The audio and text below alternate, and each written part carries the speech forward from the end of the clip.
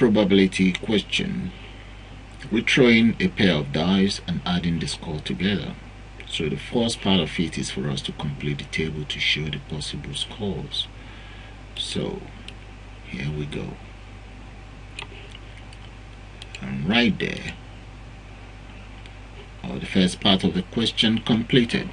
So the possibility of throwing 2 in this case is 1.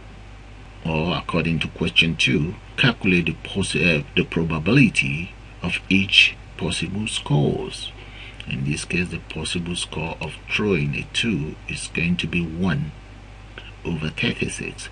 Why is it 1 over 36? It's because we have 1, 2, 3, 4, 5, 6 and another 1 to 6 right here. So all you just need to do is 6 times 6. That will give you 36.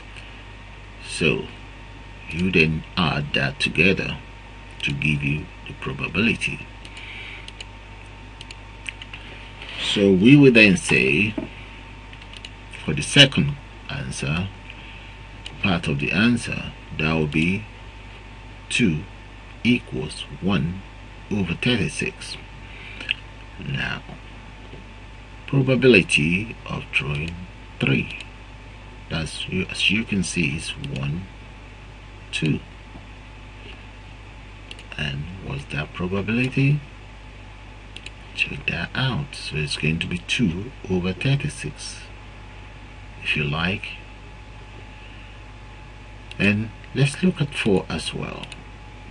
The probability of 4 is 1, 2, 3. In that case, 4 becomes 3 over 36. Let's look at 5. 1, 2, 3, 4. And that is 5. We'll take a look at 6 as well. Probability of 6 is 1, 2, 3, 4, 5. As you can guess, 5 over 36. Let's look at 7. 7 is 1, 2, 3, 4, 5, 6.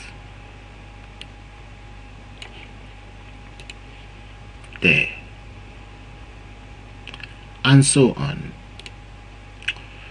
And right there are all the possible probabilities for each numbers.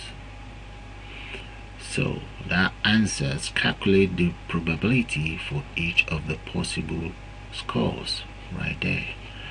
Now let's look at the third question here. What is the sum of probabilities for all the possible scores? All you have to do is to add up all the possible scores that you have here, and right here I have the solution to that, which is very, very simple. And there you are, guys. And that is how easy it is to work out probabilities. In this case, 1 over 36 plus 2 over 36 plus 3 over 36, and so on. When you add up 1, 2, 3, 4, 5, 6, 5, 4, 3, 2, 1, that will give you, the total will be 36. So 36 over 36, that means 36 divided by 36 will give you 1. So the probability is 1. And that's how you solve probability problem. Bye for now.